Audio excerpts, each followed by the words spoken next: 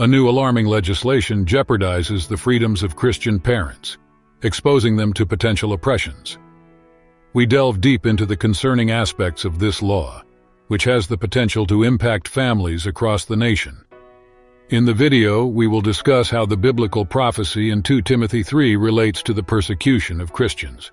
Despite its widespread presence, many Christians in the United States are reluctant to acknowledge this threat. Society is entering an era of moral decay, challenging Christian predominance. Such a scenario arises from Christians' reluctance to remain faithful to the teachings of the gospel, opting to satisfy human expectations rather than divine ones. Scriptures warn about the presence of nominal Christians in the church who promote an altered version of the gospel. Numerous congregations under the influence of these impostors have strayed from the path, focusing more on attracting people than obeying God. Recently, we have seen the government supporting this hostility against the church. This new episode of individual and collective persecution by the government marks a challenging period for Christians. The California Assembly Judiciary Committee has approved the TGI bill proposal, aimed at protecting LGBTQ+ youth and encouraging parents to recognize their children's gender identity. Sponsored by Representative Lori D. Wilson, this legislative proposal initially focused on incorporating parents' views on gender identity into custody disputes. However, the AB 957 bill was expanded to highlight the importance of parental recognition of gender identity in a child's healthy development. The AB 957 bill underscores the crucial role of parents in supporting the gender identity of their TGI, transgender and gender non-conforming children, considering it a cornerstone for child protection and well-being. The bill enables judges to consider parents' opinions on gender identity in custody and visitation decisions.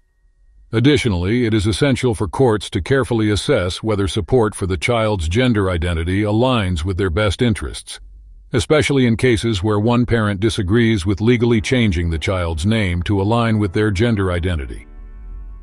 Regarding the TGI bill in California, various criticisms and concerns have arisen. Critics mention the lack of clarification on issues such as the child's age and the impact on their mental health. During hearings, child mental health has been a topic of significant focus. Currently, the bill awaits review and voting in the state Senate, with potential amendments being discussed to refine the Transgender and Gender Non-Conforming Youth Empowerment Act. This bill directly affects the Christian community in the current social environment, where they face new challenges. Progressive activist groups may interpret adherence to biblical teachings as abuse, creating a situation where the Christian faith can be a reason to remove children from their families. This dynamic increases persecution against Christians, promoting social isolation and association with extremism and intolerance. The current landscape of educational institutions, including schools and universities, is marked by intense debate over the inclusion of different perspectives and ideologies in the curriculum. This inclusion is seen by some as a necessary step towards a more comprehensive and representative education of society's diversity. On the other hand, there are concerns about how this might impact family traditions and values, especially in families with strong religious convictions. Education has become a battleground for freedom of expression and the preservation of cultural and religious values. While schools seek to incorporate a variety of viewpoints, many parents worry about the potential conflict between what is taught in schools and what is practiced at home.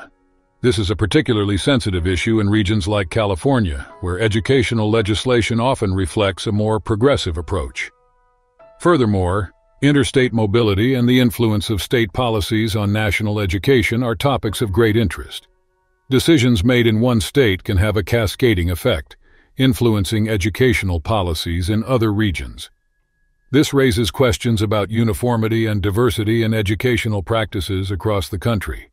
In this context, families and communities are facing the challenge of balancing exposure to new ideas and concepts with the preservation of their traditional beliefs and values.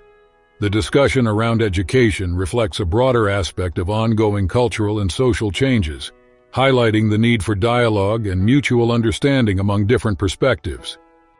The legislative proposal presents uncertainty in its terminology regarding opposition, potentially granting excessive power to liberal entities, often at odds with conservative family values.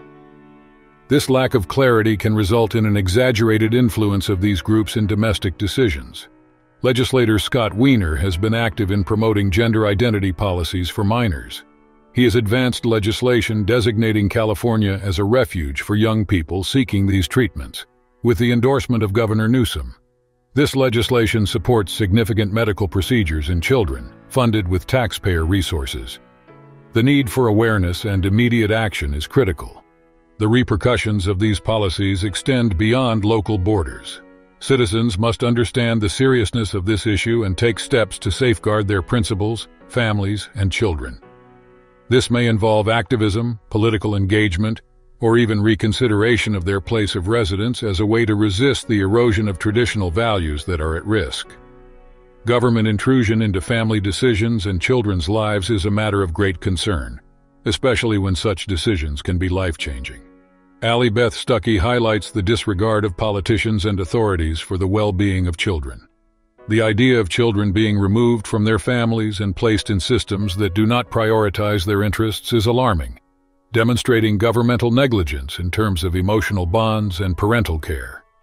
Governmental management of children often appears distant and lacking in deep understanding, a stark contrast to the depth and authenticity of parental care. While parents intimately know every smile, tear, and quirk of their children, politicians often lack this emotional connection, which can lead to state policies that do not reflect the necessary empathy, especially in tragic circumstances involving children. Parents, in their unwavering commitment to their children, endure sleepless nights and dedicate Herculean efforts to ensure their well-being. However, when the state intervenes, it often seems to usurp parental rights, leaving families in a state of vulnerability. In situations where children are placed in systems that do not seem to have their best interests at heart, parents suffer immensely, while the politicians behind these systems rarely show compassion or remorse. A concerning issue arises with the fear that in California, children may be removed from Christian homes on allegations of abuse due to faith practices. This puts Christians in a dilemma: how to maintain their firm beliefs while also protecting their children from possible persecution. This potential scenario in California is alarming, as it could set a dangerous precedent in other locations. President Biden's perspective on these matters is crucial, reinforcing the need for vigilance. His belief that children are a collective responsibility of the nation suggests a prioritization of the collective over individual parental rights. The delicate issue of transgender children exemplifies the need for an approach that is careful, respectful, and filled with empathy. During a recent meeting with the Christian community, former President of the United States, Donald Trump, highlighted the relevance of Jesus Christ in the context of Christmas. He referenced the historic revelation to the shepherds in Bethlehem about the birth of Jesus, emphasizing the figure of the Savior as essential to the nation, while stating that he himself is not that Savior. During his speech, Trump addressed current issues such as the consequences of the U.S. withdrawal from Afghanistan, immigration challenges, and economic issues like inflation. He also criticized the current political administration in the U.S. Trump made a point to underline the transformative role of Jesus in history, citing how his life, death, and resurrection influenced crucial events in the United States, including the Civil War, the end of slavery, and the fight against dictatorial regimes. Furthermore, Trump shared details about his personal faith, identifying himself as a Presbyterian Protestant. He expressed satisfaction with his faith, considering it a foundation in his life, and reaffirmed that Jesus Christ is a source of strength and hope, not only in the United States but around the world. The former president also talked about his limited understanding of Seventh-day Adventist doctrines, but emphasized his deep connection with God and his close relationship with the evangelical community. He mentioned his regular attendance at church, especially during holidays like Christmas and Easter.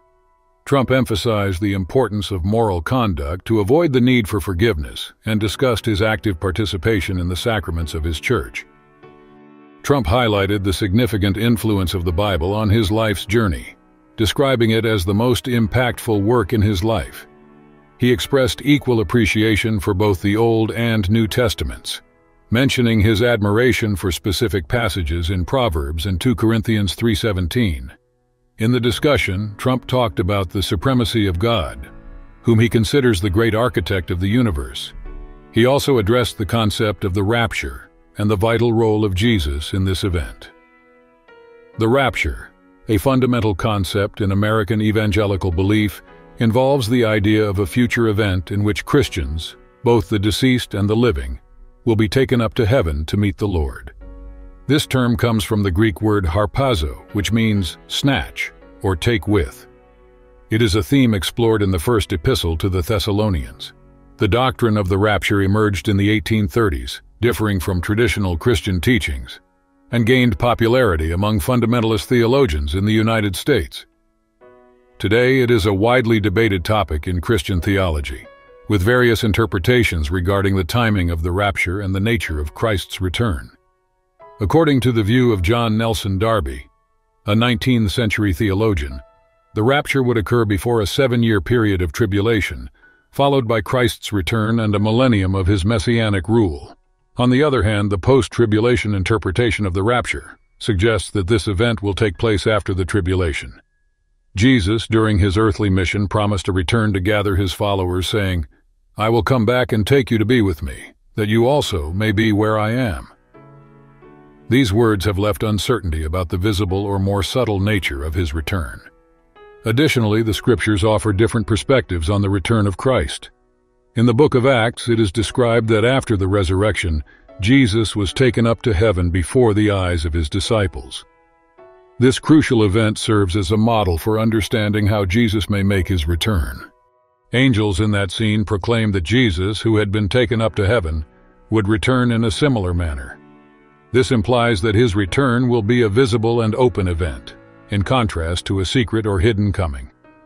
The disciples observed Jesus ascending into the heavens until a cloud covered him, a scene that symbolizes that Jesus' return will be unmistakable and public, in alignment with the essence of the historical and resurrected Jesus. For those in the Christian faith who await the rapture, an event mentioned in 1 Thessalonians 4:17, where it is believed that the faithful will be taken to heaven, it is vital to be alert to the signs of the end times. Through teachings like those found in Matthew 24, Jesus provided indications of these signs, guiding his followers to recognize the proximity of such events. Christian doctrine concerning the signs of the end times also warns about the appearance of false messiahs and deceiving leaders who claim to offer solutions to the world's problems. Christians are encouraged to maintain a spirit of vigilance and discernment to avoid being deceived. Furthermore, the escalation of conflicts and wars is seen as a precursor to the imminent return of Christ, as mentioned in the book of Revelation. Many catastrophic events, such as natural disasters, pandemics, and social conflicts, are often interpreted by many in the Christian community as indicators of an era of increasing tribulations before the consummation of times. Similarly, the growing aggression against followers of Christ, especially through actions of fundamentalist groups, is seen as a sign of the approach of the end times, highlighting the possible cost of adhering steadfastly to the Christian faith. It is crucial for Christians to recognize and understand these signs as a way to prepare properly for future trials.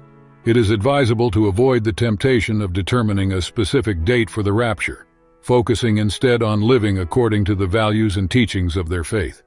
In Acts 1:7-8, Jesus emphasized that only God knows the exact timing of the rapture, discouraging believers from making predictions. This underscores the importance of focusing on their current responsibilities and missions rather than getting lost in speculation about the future. This teaching serves as a reminder to live in the present with integrity and a deep commitment to their faith. Regarding concerns about the fate of Christians who have been cremated, the scriptures offer consolation. The promise that the dead in Christ will rise includes all the faithful, ensuring a resurrection to glorified bodies regardless of the form of burial. 1 Thessalonians 4:16-18 vividly illustrates the return of Christ, with a heavenly summons and the divine trumpet, reiterating that all who have died in Christ will rise first, ensuring that no faithful believer will be left behind. Within the context of Christian theology, there is a belief in a future event known as the rapture, in which faithful individuals will undergo an extraordinary experience. According to this faith, these followers will be lifted up to meet the Lord in the air. This concept symbolizes the complete inclusion of devotees in a profoundly significant event. The belief in God's ability to gather the bodies of the faithful, regardless of their state, whether disintegrated, submerged, or destroyed, is a central aspect of this belief. According to this faith, just as God is the creator of the universe, He has the power to restore and resurrect any body, no matter its previous condition. In the understanding of this doctrine after the rapture, Christians will undergo a judgment before the tribunal of Christ, as described in 2 Corinthians 5:10. However, this judgment is not meant to determine eternal salvation, as it is understood that followers of Christ have already secured their place in heaven through the redemption achieved by the death and resurrection of Jesus. This reinforces the belief that salvation and access to heaven are assured for the faithful. During the judgment at the tribunal of Christ, the focus is not on salvation, but rather an evaluation of the believer's actions during their earthly lives. In this judgment, rewards will be assigned based on loyalty and the impact left on earth. These rewards in turn will directly influence the positions and authorities that believers will hold during the following millennium, creating a connection between earthly actions and future roles in the heavenly kingdom. Regarding the recent legislation in California and its impact on the Christian community, we would like to invite our followers to express their opinions and thoughts. Please comment below and engage in our community for further discussions and videos on similar topics. Don't forget to subscribe for updates. Subscribe.